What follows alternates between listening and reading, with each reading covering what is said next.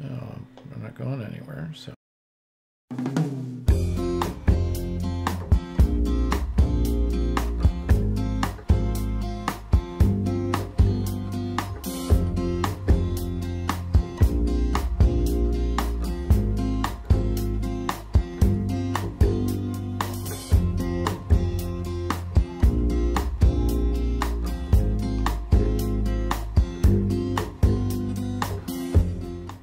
Well, good morning, you guys. Afternoon, evening, wherever you are in the world. Give us a shout, actually, where you are. We'd love to hear from you in the comments. It's always fascinating to me to just see, you guys, the magic of what we're doing here, of connecting people from all over the world who have the same idea in mind, which is improving their photography. I love it. If you don't mind, also, if you give us a thumbs up, it seems to help other people find the show, so you could certainly go ahead and do that. Okay, well, we're going to be talking about something a little different today. We're going to be talking about personal development as a photographer, and if this happens to spill over to other parts of your life, so be it. Development's an interesting concept because, hey, Yvette, in photography, that's where I came from. The roots of photography for me were in the darkroom. That's when it just sparked. Bam! All of a sudden, I was taking my rolls of film to the drugstore, and they'd come back, and they were really muddy and small, and it was like very disappointing. And when I first learned about the darkroom, it was magical, and it still is. I think that you're using a tray of chemicals and seeing this print come out of the tray, little by little getting darker and darker and darker and more filled in, and that's what development is. And it's interesting the analogy you can draw between that and your own personal development. Now, you should be developing as a photographer, as a person. Who's behind the camera is you, right? That camera is just a mechanical device. Don't ever forget that. As much as we get bombarded with all this stuff kind of brainwashing us into thinking the camera is somehow going to take the photograph for you, it doesn't. You take the picture. You make the picture. Camera is a tool. You could be working with a toy camera, a crummy little toy camera like Toru Kuomea, who I've interviewed, and come away with unbelievable photographs. Cameras that are nothing. They're just toy cameras. Or you could have the most expensive setup in the world, come back with nothing. So the camera is just a vehicle. It's a toy. It's a tool. It's a toy. Sometimes it's a toy. Just remember that. It's important as far as your growth and your development. So you want to put some time and attention into developing what's going on behind the lens this way. I'm a big believer in that. And if you've read my book, Create, you know that I've discussed that in great detail. It's really all about personal development is what that book is. Not all about, but one of the main themes of the book. Okay, well, let's just go ahead and get started. So I'm Marc Silber. I'm an author, educator in Carmel, California. And if you haven't already done so, would you mind going ahead and subscribing and enable the bell? Because it'll keep you from missing our new shows, and we're going to have some cool shows. And this show is brought to you not by YouTube, but by, let's get that right, there we go, our friends at Bay Photo Lab. Here's some cool things. I'm going to actually order some of these ornaments, 20% off. I think that's a great idea. What a cool way to show off your photographs, too. Anyway, 20% off. I'm going to do some of our family here and our dog. I mean, how cool is that? That's going to be fun. And then they have a 15% sale on metal prints. Those are really cool. And you can do what they've done. You can divide them into a scene and that sort of thing if you want. But however you want to do them, they're kind of fun. And then albums. You know how I talk about making books and getting your stuff into print. Well, there you go, 25% off on your albums. Get one of those. Make an album, which is a book, 25% off. And as always, you're going to get 25% off on your first order. So after the show, run on over there and order something, okay? Do it for yourself. It's all about getting your work out. Okay, let's get into the subject today. So if you've been paying attention, I don't know why this shot here is showing my green screen, but you guys will have to live with it. I don't want to fiddle around with it. Anyway, if you've been around AYP, you know advancing your photography comes down to, or photography comes down to 5 distinct parts. Visualization is at the heart of it. And by the way, I want to clear up if anybody has this misconception. Let's just knock it out right now. The visualization only applies to certain types of photography, like landscape photography, for instance. BS. It all starts with your vision. It's all guided by your vision. It's all guided by your vision. What you form in your mind comes before you even pick up a camera.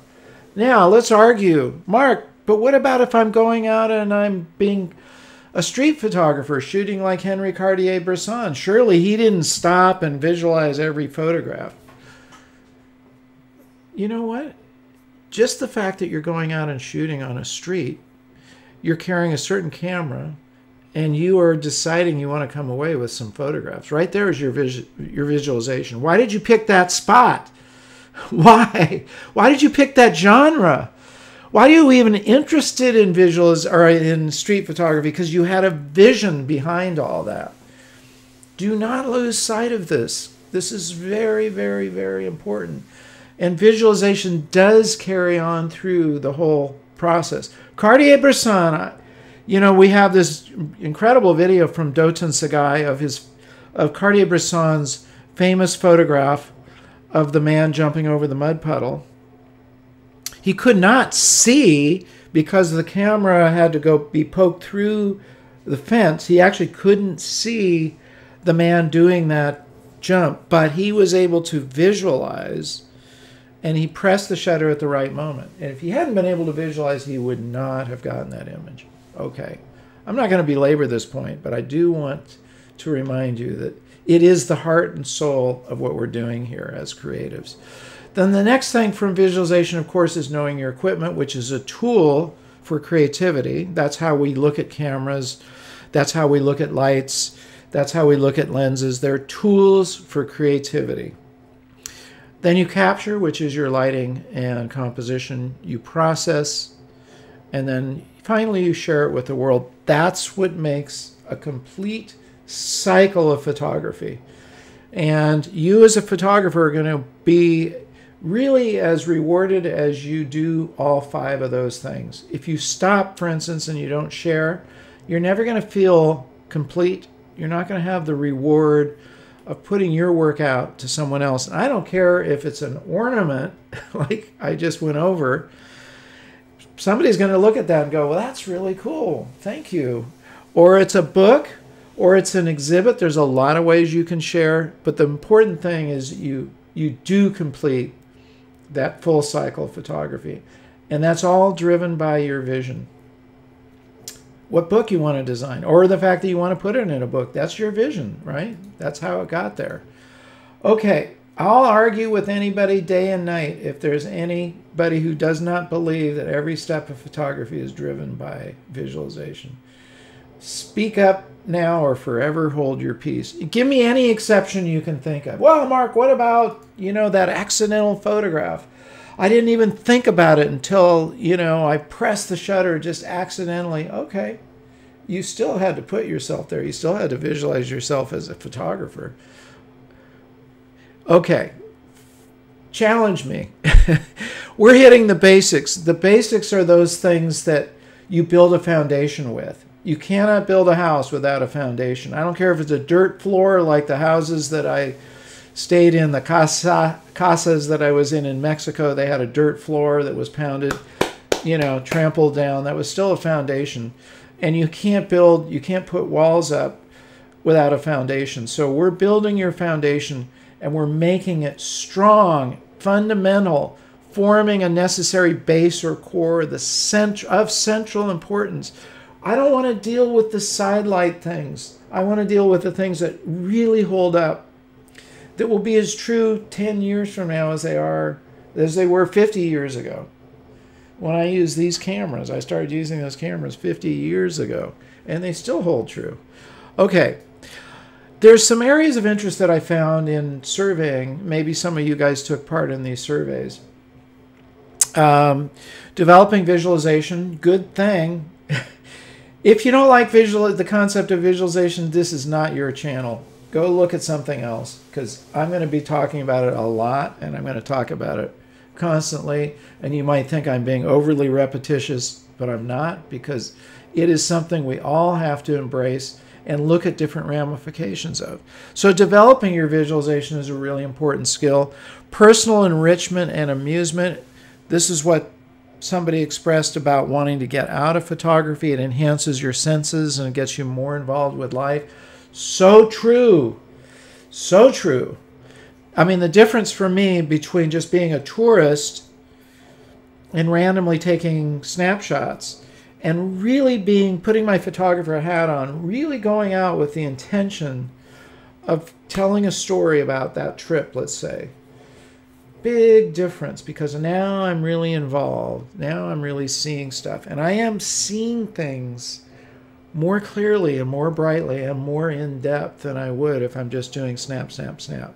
That's just surface. Okay? You want to get into life? Get into life. And that's what I love about photography. It's a way to be involved with life. It has a lot more meaning than just pressing a shutter. Being creative. Well, there's that creative process that's in my book, Create. If you haven't got it, you should get a copy of it. Because at the end of the day, photography is a creative outlet.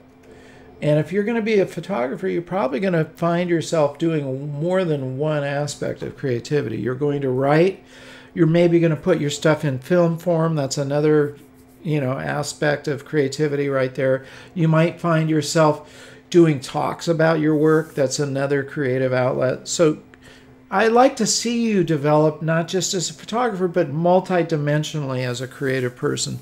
And then, of course, sharing to the world. We're not even going to talk about that anymore because you've already heard me mention that. Some of the challenges that were brought up were getting inspired or motivation. I'm going to cover that. That's really important. I get uninspired. I lack motivation.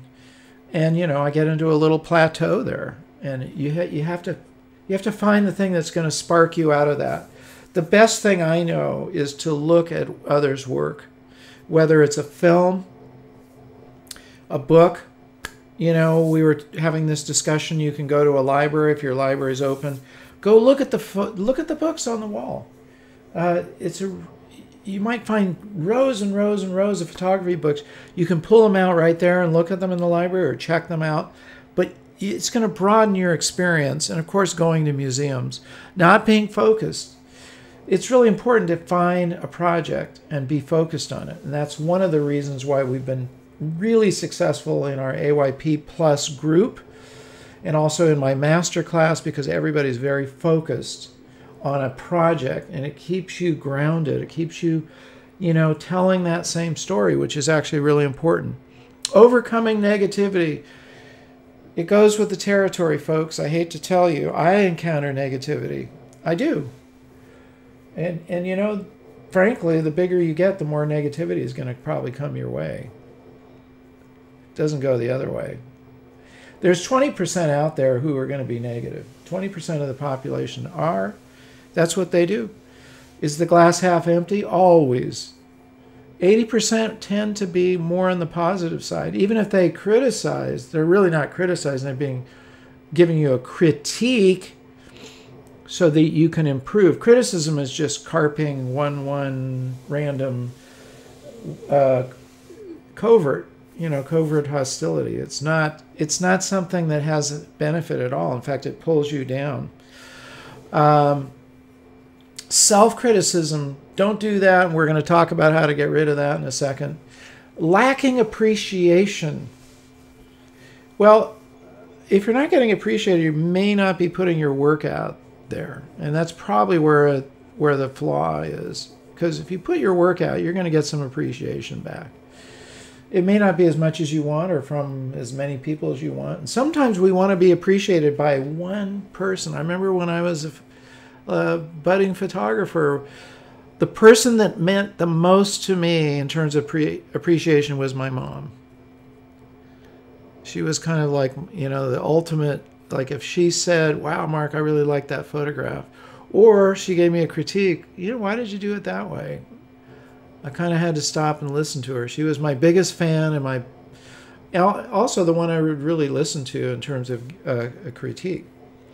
So being more confident comes from just doing it, guys, you know, just doing it, putting your work out there, expressing yourself, and then approaching strangers. We'll do a whole show on that sometime, and I'll invite Doton Sagai and we'll talk about it, because he has a whole approach of opening yourself up to the place where you're photographing, letting people know you're not there as a threat. Anyway, that's a whole subject unto itself. You can also take a more stealth mode, which is what Cartier-Bresson did. He would photograph, leave before anybody even knew he was there. There's different ways of doing this. Now there's a workable routine to overcome some of these barriers. And over the many decades I've been doing this stuff, and my own experience in interviewing and having done thousands of hours of interviews with not just photographers, but really creative people, I've come up with a couple of fairly easy to do remedies. I mean, these are just a few points I'm going to pick out of my book, but these are some really easy ones. First of all, we're going to go, boy, I hope the audio works on this, Jared. We'll see in a minute. Yeah, that's a good question. We didn't test that. We should have tested it. If it doesn't, I'm going to go to plan B. Jared, do you have a way of checking it? Or maybe our audience can just tell us immediately. If it's not working, let me know. I'll know. If okay. I'll be able to know. Okay, so we're going to play a little section of an audio recording. When I did the book Create, I interviewed 12 very highly creative people. I recorded those, and then we transcribed them and put them into the book. But a few of those recordings were high enough quality, not all of them, to be able to, you know, play back to you guys. And this is David Campbell. He's got something like 480 gold and platinum albums that he has been either a producer on, orchestrated, or he's created himself. 480. There's 365 days in a year, 480. Think about that. That's 1 year and a quarter of every day producing a gold or platinum album. That's unfriggin' believable. So he knows a thing or two about how to be creative. And let's just listen to what his advice was. This is going to help you get over that critiquing or criticizing yourself problem. Okay, Jared, I'm going to play it. For just the creative spark. Yep, it's working. Something original, or something that's fresh, or just something that comes from you, you know, uniquely. It's the idea that you have to keep the flow going in your outlook or your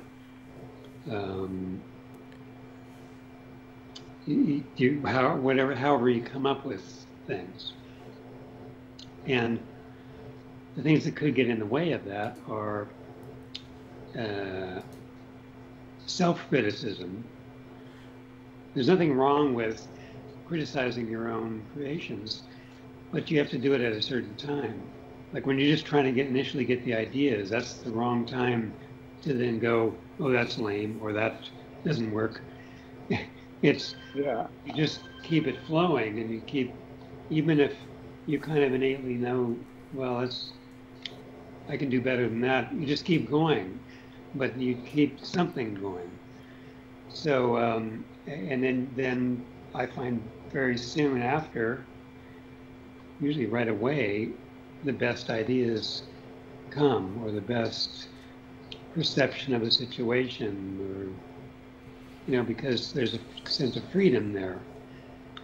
It's not stopped or stuck by stale ideas or old ideas, or what would so-and-so think, or any of that. That can't really be in there, because it's just naturally going to work against being creative.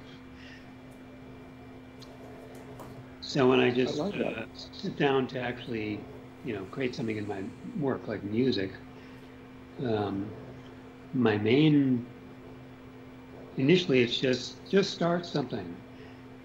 Doesn't have to even be good. I don't care. It's the action of doing it, getting the juices flowing. And then then you get yourself in it and you're excited. And then of course the good stuff's going to come because that's you. And you're not putting attention on other people or what they might think. Boy, is that good advice. That is really, really good advice. Don't stop the flow. Get it out there, get it going. And that's the stage of creativity, and it's a stage of photography, of working your craft.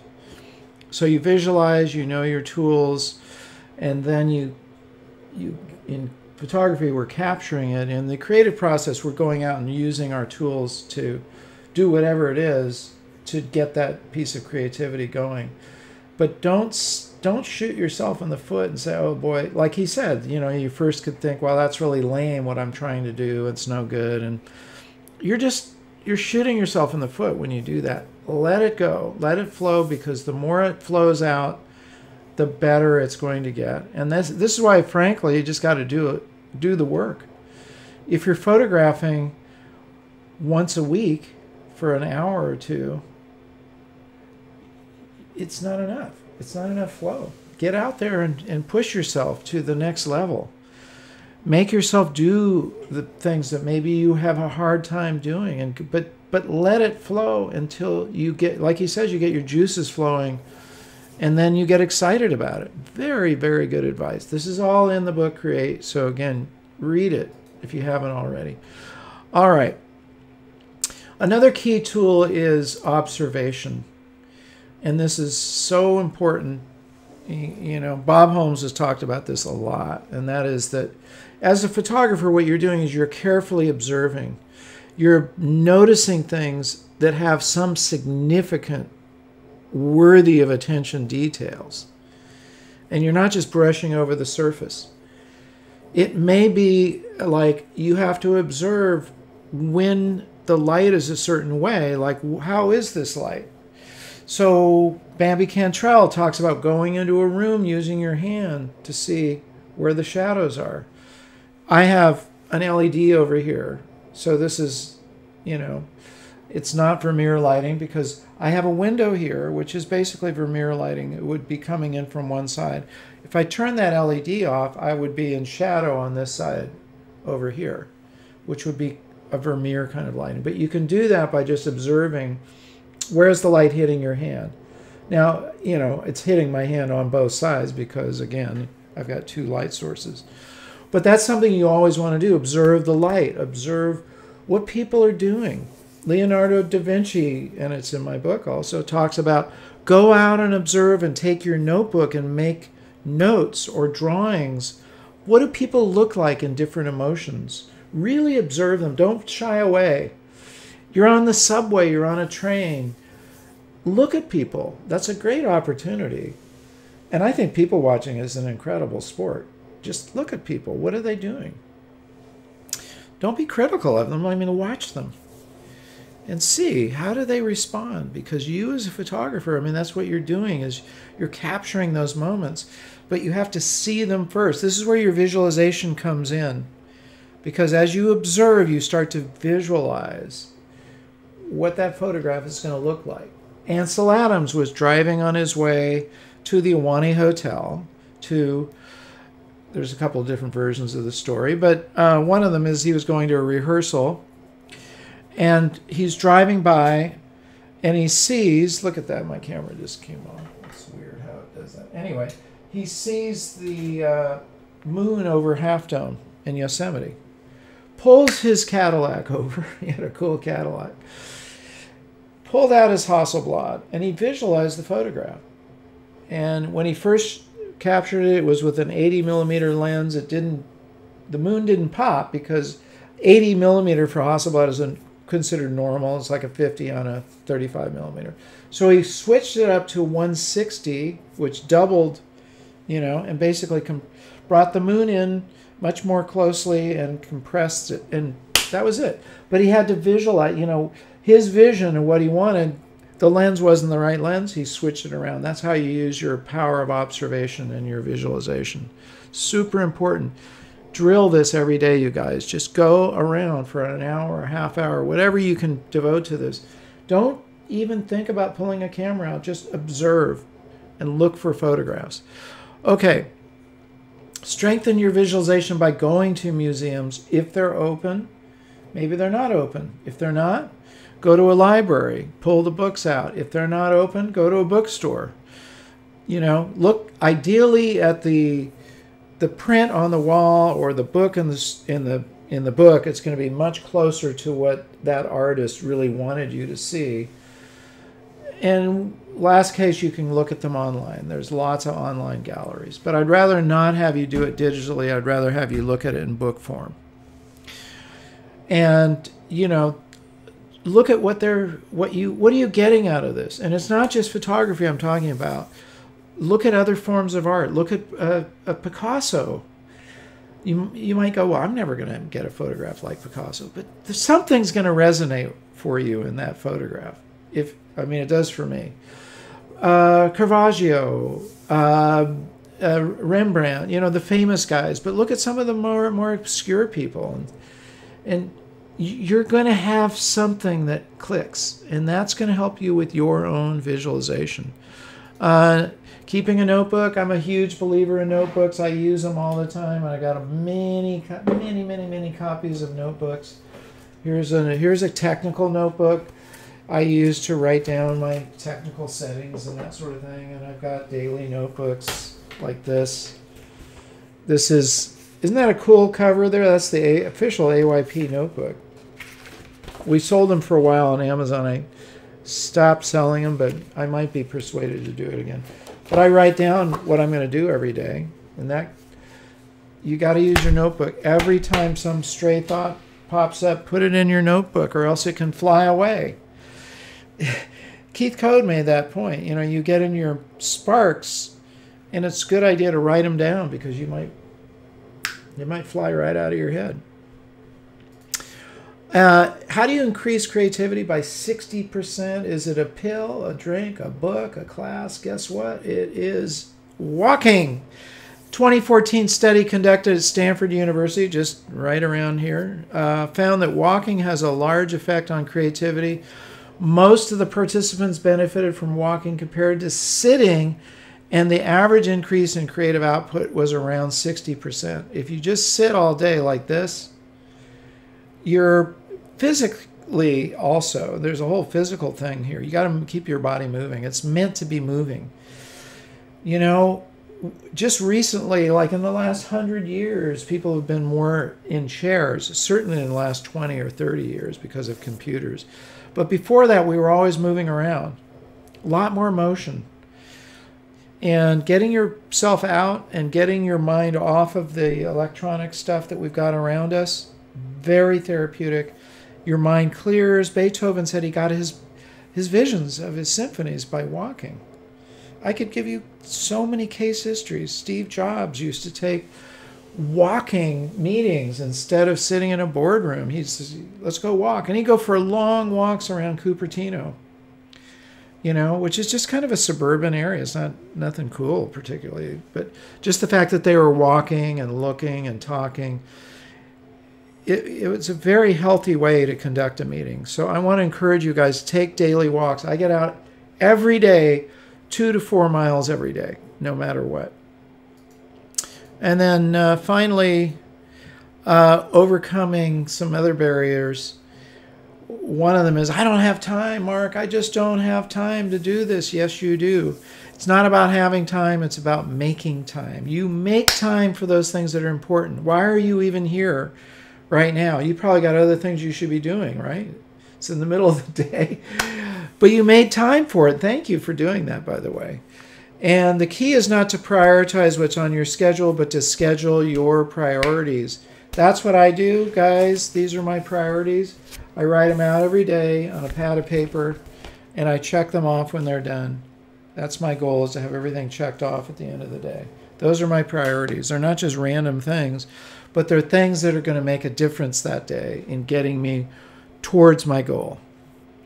Okay, and I want you guys to constantly be building your greatest certainty. Keep developing your greatest certainties as a photographer.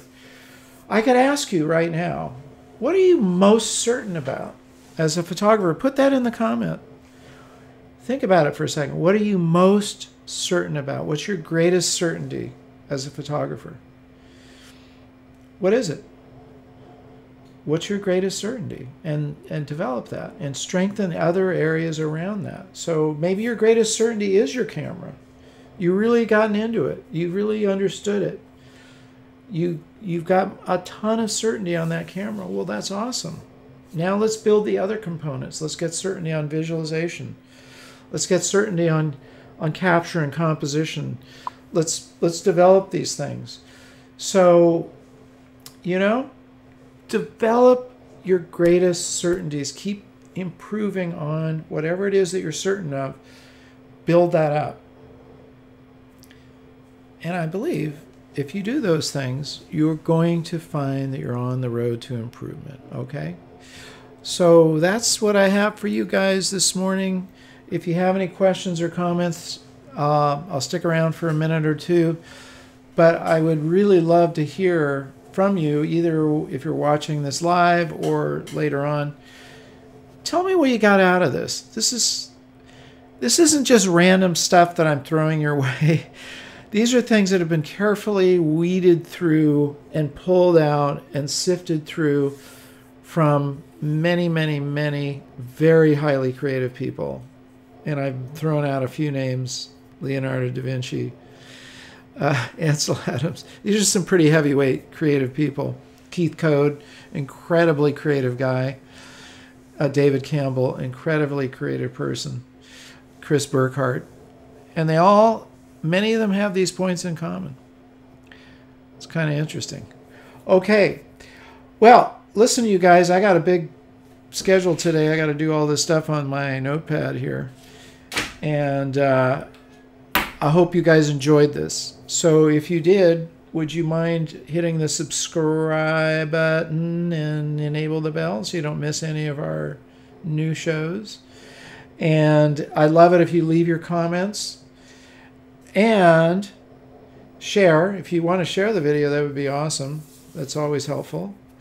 Like, do all those cool things. I will, whatever comment you leave, if it needs more than just a thumbs up or thank you, sometimes I just do that. I'll reply to it. Beyond that, I want you to remember to get out. Say it with me. Remember to get out and capture your own images of life. Take care, you guys. Stay creative. Stay out there doing your stuff. And we'll see you again next week. Take care.